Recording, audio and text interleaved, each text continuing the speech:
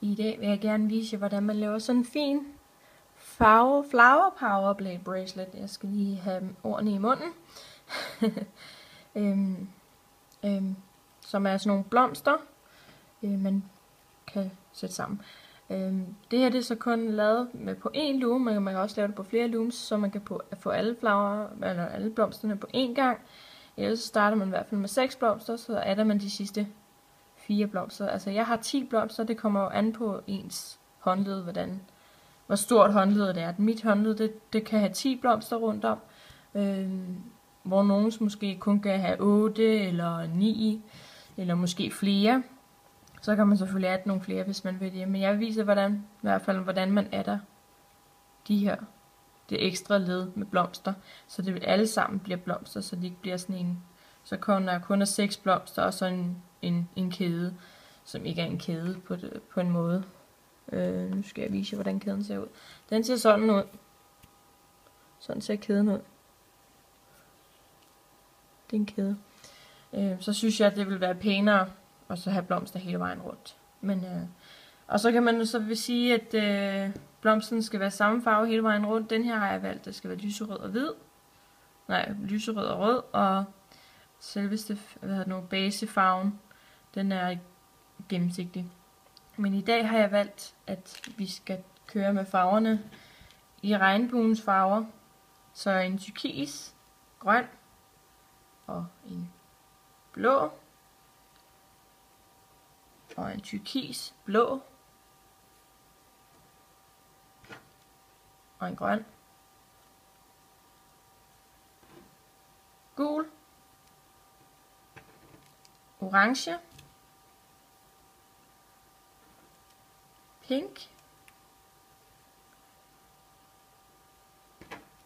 Lyserød.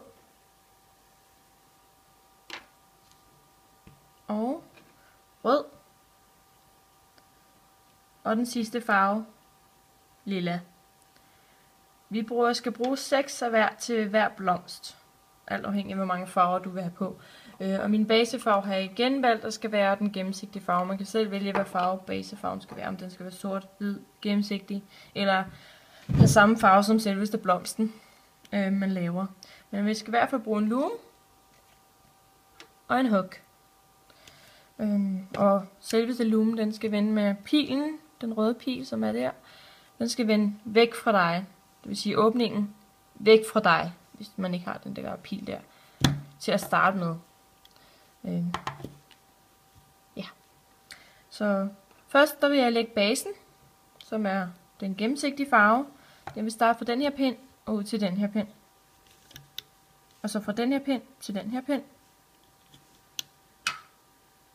Og fra den her pind til den her pind. Og fra den her pind til den her pind. Fra den her pind til den her pind. Og fra den her pind til den her pind. Så den får sådan en sekskantet form. Så skubber vi dem lidt ned.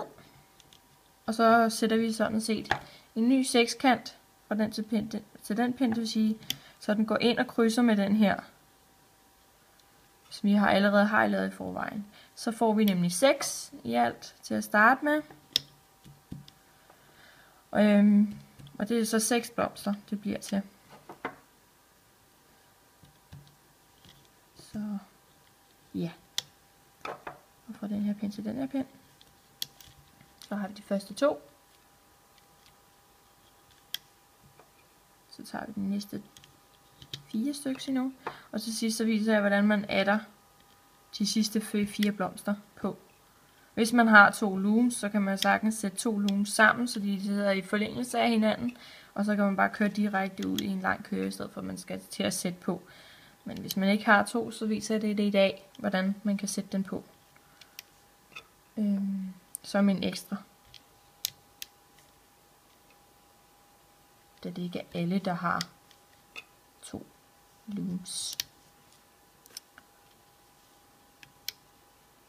Og næste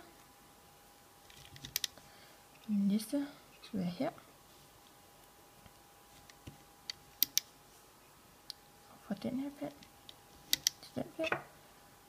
Og her fra herfra hertil, herfra hertil, og herfra hertil, og herfra hertil. Det er så omvendt, undskyld. Den her skal først, nemlig. Den her skal først, og så den her. Så herfra hertil. Jo. Herfra hertil. Herfra hertil. Herfra hertil. Og selvfølgelig ind igen, så vi får den der seksform der. Seksform. Sekskant. Sådan der. Så den kommer til at se sådan ud. Ikke meget, ikke kan se det jo. Man kan godt se det lidt smule. Og så skal vi ellers starte med blomsterne. Det hedder også laver. Herfra. Den første, den skal starte fra midten og ud. Fra den pind til klokken 6. Og rundt. Så vi lander til klokken 4. Og jeg vil starte med min farve orange. Så vi starter sådan. Sådan her, så den kører med uret.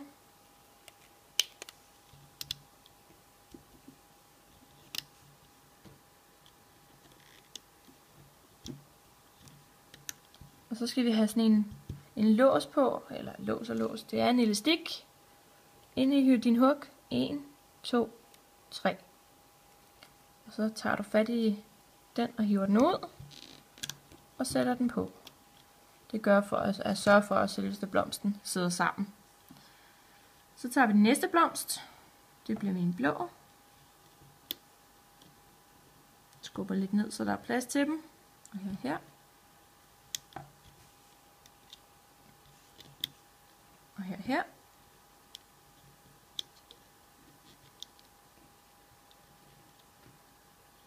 Og her. Og her.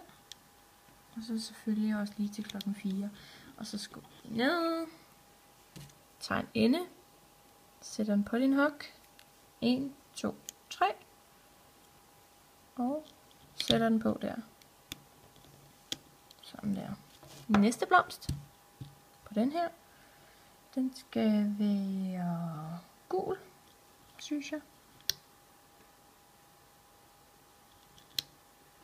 Det er ligegyldigt, hvordan man sætter dem. Man kan også sige, at det skal være lige præcis efter regnbuens farver. Man kan også bare sige, at den skal bare have regnbuens farver. Man kan også bare sige, at den skal kun have 2 farver, eller den skal kun have 1 farve. Den kan også kun have 3 farver. Det er op til en selv. Så en til. 1, 2, 3. Hiver ud og sætter på. Sådan der. Næste farve. Der vil jeg have en lyserød. På der. Fra klokken 6 til klokken 8. Klokken 10. Klokken 12. Klokken 2. Og klokken 4. Push down. Så skubber vi ned. Og tager en lukke en igen. 1, 2, 3. Og sætter den på. Næste blomst. Den skal være grøn, synes jeg.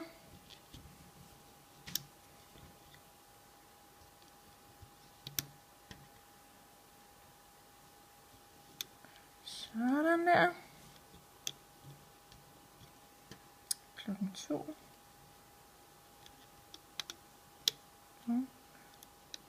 Og klokken 4.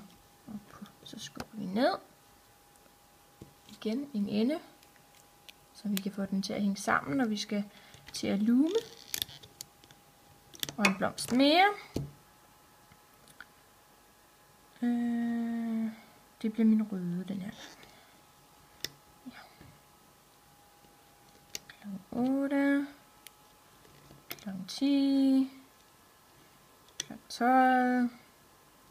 Klokken 2. Og selvfølgelig også lige klokken 4 på os. Og en ende. 1, 2, 3. Hiv ud og sæt på. Og så skal vi også lige have en på den sidste hernede. 1, 2, 3. Og så sætter vi den på der. Ja. Det får, at vi får armbåndet til at hænge sammen. Så nu ser den sådan ud. Og så vender vi loomen om, så vi har åbningen mod os nu. Og starter inde i blomsten. Og tager den øverste. Og op. Og hen til dens pind. Og laver sådan, hvis den laver sådan en dråbeform, så har du gjort det rigtigt. Sådan der. Og ind i. Og så tager vi den øverste. Og det gør vi hele vejen rundt. Det vil sige mod uret den her gang. Mod uret. Det vil sige, vi starter ved klokken 10. Så bliver klokken 8. Så bliver klokken 6, 4, 2 og 12. Så du har sådan en blomst der. Og så tager vi den næste. Ind i blomsten. Tag den øverste. Den skulle meget gerne hedde klokken 10. Og så en, der hedder klokken 8.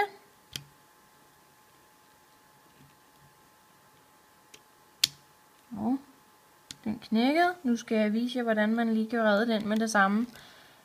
Men så selvfølgelig den her af. Væk med den. Væk med den.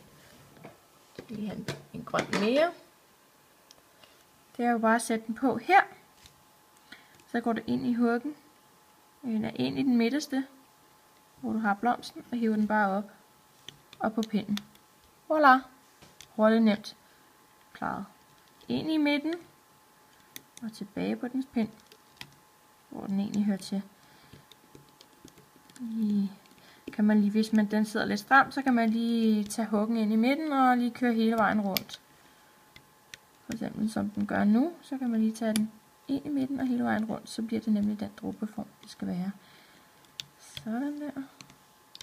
Det gør den igen, så gør vi lige sådan der, så den kan få den dråbeform der. Og op. Og der. Næste blomst. Ind i midten. Tag den øverste her klokken 10.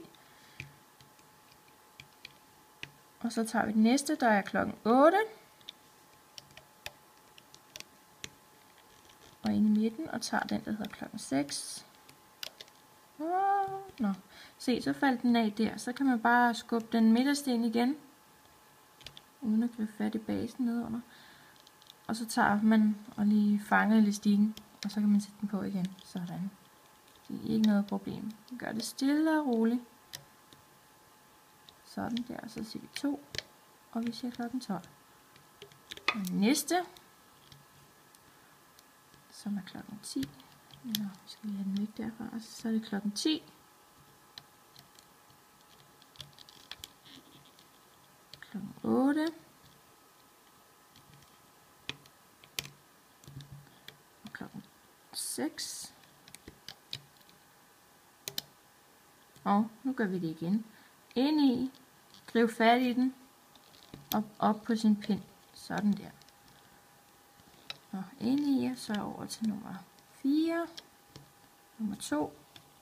Så den midterste ved at falde af huggen. Sådan, der redder jeg lige med mine tommelfinger. Og så over på den her hug der. Så du får en blomst. Så næste blomst. Igen ind i midten. Tag den øverste. Så den hedder klokken 10. Og den sidder lidt stramt, så vi kører den lige huggen rundt her. Og ind i midten. Tag den, der hedder klokken 8. Så den laver de her dejlige dråbeforme. Og så ved vi, at vi har gjort noget rigtigt.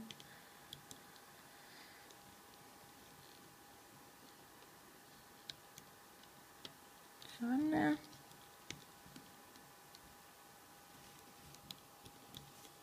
Så. Næste, det hedder til klokken 4. Den vil ikke helt med her så. Nu skal vi have klokken 2 med. Og vi skal have klokken 12 med. Sådan der. Og en blomst mere. Jeg kan jo ikke sige, at det er den sidste, for der mangler jo stadig 4 endnu. Men de kunne ikke være på loomen, så derfor viser vi lige om lidt, hvordan vi gør. Når vi har loomet hele den her plade. Hele den her væv færdig.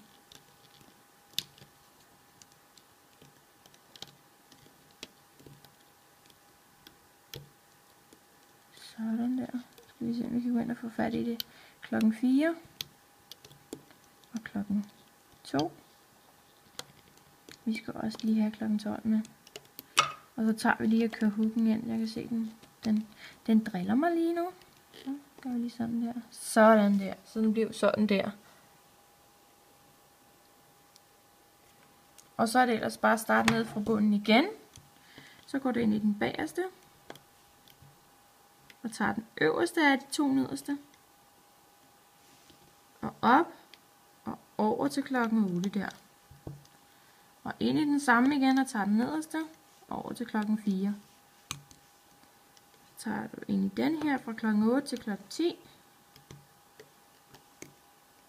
Og ind fra klokken 10 til klokken 12. Sådan der, ikke? Så tager vi den herovre fra det, så den kommer til at sige fra klokken 4 til klokken 2. Og fra klokken 2 til klokken 12. Så den ser sådan ud. Og det gør vi sådan set hele vejen op.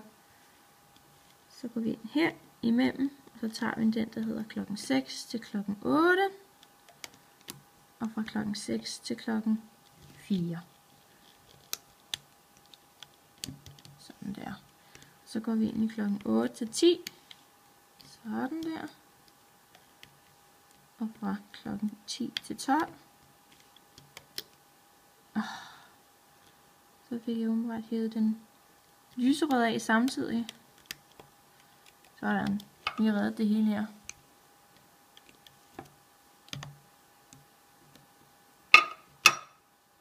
Sådan der.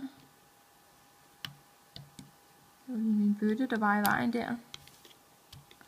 Og igen ind her, ind i midten.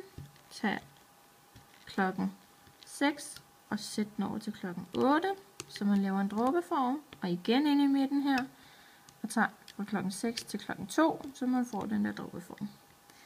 Klokken 8 til 10, og fra 10 til 12, og fra 4 til 2, og fra 2 til 12. Sådan der. Og det gør vi igen. Ind i midten, tag den nederste, øverste af de nederste 2. Og op. Så kan man lige køre huggen ind her engang, fordi jeg kan se, at den er ikke helt sammen der. Så. Og ned i midten, og tage den nederste over til klokken 4. Og så gør vi det igen, som vi lige har gjort før med de 3 andre. Og op, ind her, og op til denne her. Nu er jeg altså ved at pille den blå af. Jeg vil næsten være med det. Og så her, og ind her, og op her. Det gør vi lige med de 2 næste.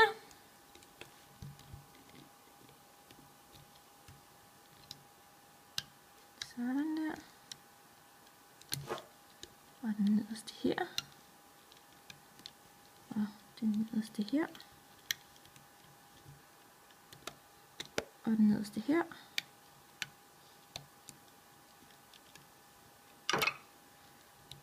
Og den nederste her. Den nederste her.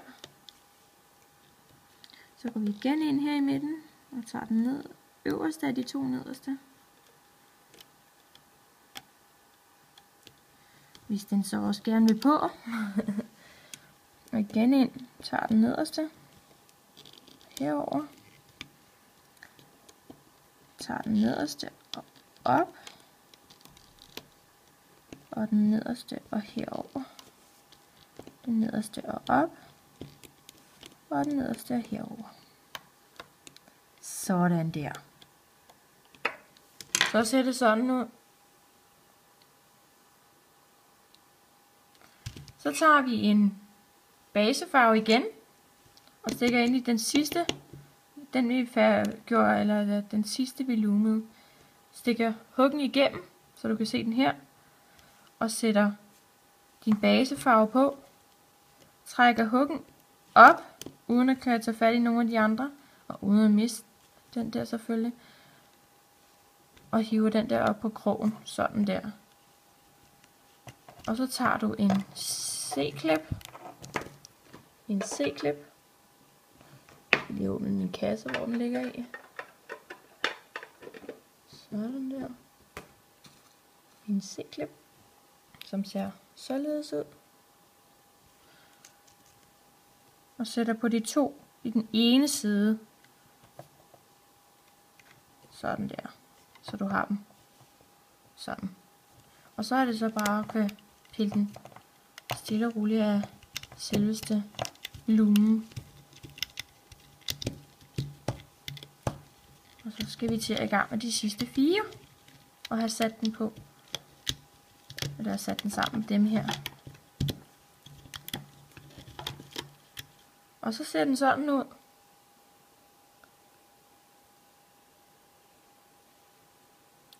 Det her det er vrangen. Den skal vi nemlig bruge snart. Den skal nemlig vende opad, når vi er ved at være klar til at sætte den på. Vi starter med basefarven igen. Ligesom vi gjorde før. Herfra. Og laver de der 6 kanter der. Og herfra. Og herfra. Herfra. Og hertil hedder det. Der. Og den laver vi 4 af. Alt afhængig af om du skal have den større, eller om du vil have den mindre. Så enten laver du bare 3, eller så laver du bare 5. Det er op til dig. Alt afhængig af din arm, eller om det er til et barn, eller det er op til dig. Mål jer frem. Det var i hvert fald det, jeg gjorde. Ved at jeg tog og satte den her op på min arm. Men det var så ikke den her, det var den anden, jeg gjorde det med. Sætter den op, og så kan man så se heromme, okay, hvor mange cirka mangler jeg. Jeg kan se, at jeg mangler 4. Altså, så kan man jo lige måle sig frem til, hvor stor en er. Og sådan. Men jeg kunne se, at jeg manglede 4. Så det prøvede jeg, og det passede mig perfekt. Jeg kan jo lige vise det. Sæt den på her, så. Og det med 4 ekstra på. Den er stadig en lille smule løs, men det gør heller ikke noget. Det betyder ikke noget. Den ryster ikke af, som I kan se. Den ryster ikke ned. Den bliver siddende der, selvom den stadig er lidt løs. Så, ja. Derfor har jeg sat 4 på, fordi det passer perfekt til min arm. Da min datter ikke er så gammel nok til at gå med det endnu. Hun vil nok bare sidde tyk i det. Jeg synes, det er virkelig morsomt. Så. Men det synes jeg så ikke er særlig morsomt, hvis hun nu får spist en af dem. Det er jo ikke særlig smart.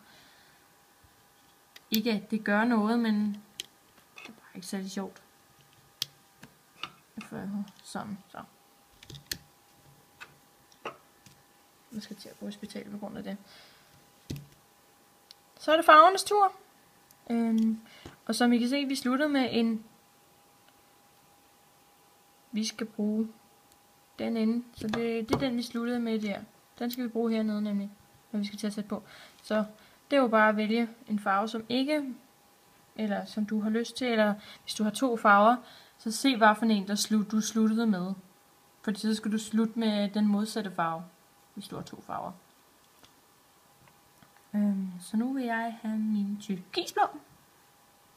Jeg tager fra klokken 6, og klokken 8, klokken 10, klokken 12, klokken 2 og klokken 4.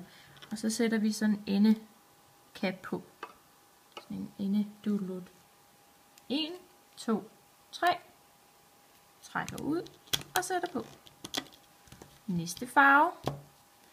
Der vil jeg have min lilla fra klokken 6, 8, 10, klokken 12, klokken 2 og klokken 4. Og igen skubber vi dem lidt ned. Sætter endnu en af de her på. 1, 2, 3. Trækker ud og sætter på. Sådan der. Sådan. Og så tager jeg min pinke fra klokken 6 til klokken 8, og klokken 10 og klokken 12, klokken 2, og vi skal også lige have en på klokken 1. Og igen en af dem her. 1, 2, 3. Trækker ud og sætter på. Og så tager jeg den sidste farve, som er min turkis grønne. 1 fra klokken 6, 8, 10, 12, 2 og 4. Og en ende igen. 1, 2, 3. Og sætter på. Så skal vi til at sætte den her på, i stedet for en ende. Så sætter man den her på. Nu skal jeg vise, hvordan jeg gjorde. Du skal helst ikke ryge ud nu. Tak, tak. Først, så løfter jeg lige min grønne. Og jeg løfter lige den ene, og lader den blive på min hug. Og så tager jeg den første gennemsigtige, og sætter på. Jo, det er den side, jeg skal have. Sådan, den første gennemsigtige del.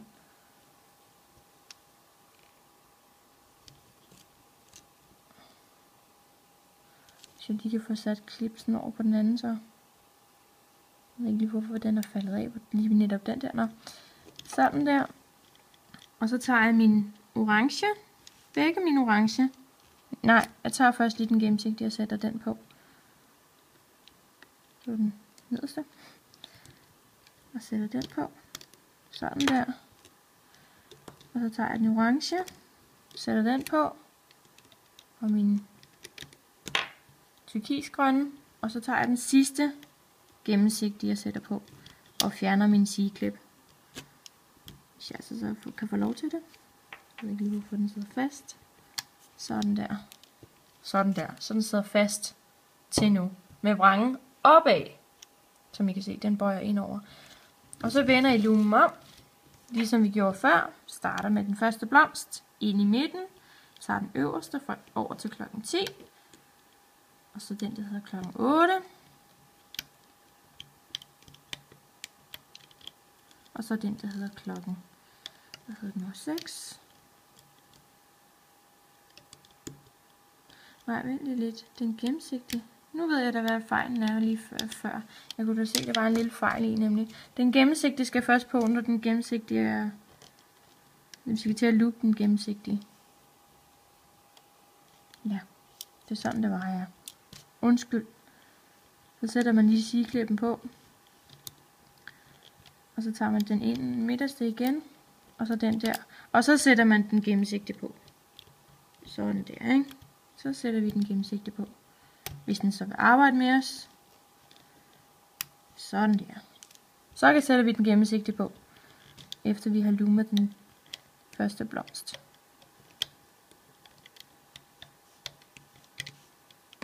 Sådan. Så tager vi den næste blomst. Ind i midten. Tager den øverste. Og op over til sin pind. Hvilket skulle hedde klokken 10. Igen den øverste over til klokken 8. Den øverste ind i midten og over til klokken 6. Sidder den lidt skævt, så tager lige huggen og kører rundt i gang. Eller skubbe lidt med. Sådan der. Sådan der. Og her. Sådan der. Næste blomst. Ind igen. Her. I midten. Og i midten og tager den næste øverste. Og det gør vi bare hele vejen op til midten igen. Eller til enden igen. Så ligesom vi gjorde før.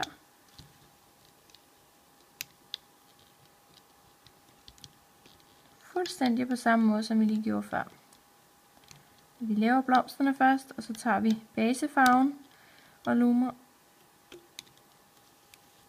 Og så sætter vi en sidste basefarve på, når vi skal til at have sideklippen på.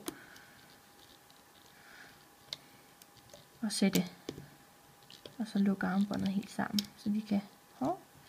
Så prøver vi igen. Jeg kan se, at du er ved at hoppe helt væk nu. Kan du så blive her? Sådan der. Og her. Og her. Og her. Og så er det sådan set basefarven.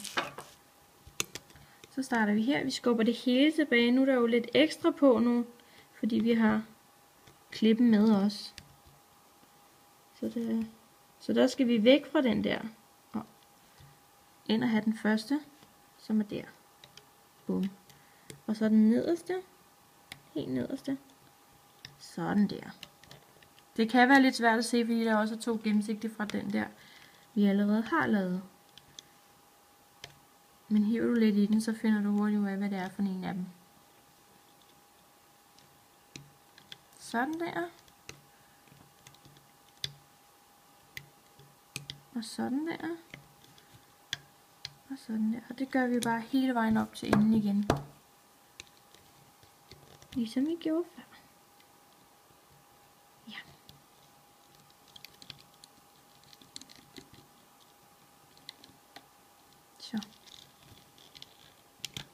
Så hvis du har styr på det, så gør du det bare. Ellers så følger du bare videoen igen. Eller fortsætter med at følge videoen, hedder det. Sådan der. Nu er vi ved at miste den igen. Så går vi lige ind og redder den ved at hive huggen ind i denne her. Og så op igen og over på sin pind. Sådan der. Og herover. Og skubber den ned. Tager den ned øverste af de nederste. Og over på sin pind. Den helt nederste. Den her gang. Og over på sin pind. Den her til sin pind. Og den her til sin pind. Som er der. Og den her til sin pind.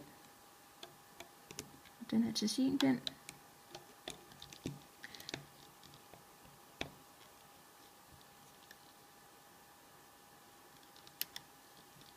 Og denne her til den pind her. Sådan. Og så er vi ellers lige ved at være ved vejens ende igen. Hvor vi har puttet 4 mere på. Og er ved at være færdig med armbåndet. Nu ser det sådan ud. Så tager vi en til af de der basefarver. I den sidste vi lige har gjort færdig. Ned i. Pinden ud til siden, så vi kan få den her basefarve på. Op igennem, uden at hive noget med. Sætter du dem begge to på huggen og ind på dine fingre. Og sætter din sideklip på. På begge to. Og så kan vi også tage den af. Så skulle de meget gerne sidde sammen. Sådan der.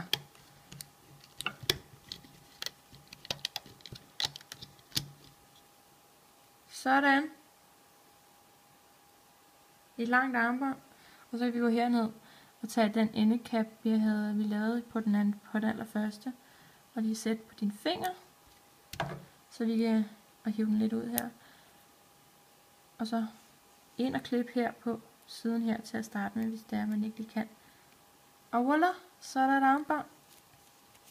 Et flower power armbånd, som det hedder. Så. Og så sideklippen her. Så. Og hvis man gerne vil lige have, at blomsterne skal være lidt mere blomsteragtige, så kan man lige hive lidt i kanterne og skubbe ned i midten. Så får man den lidt mere blomsterform derfra. Ja. Sådan der. Sådan der. Så har man lidt mere blomsterform.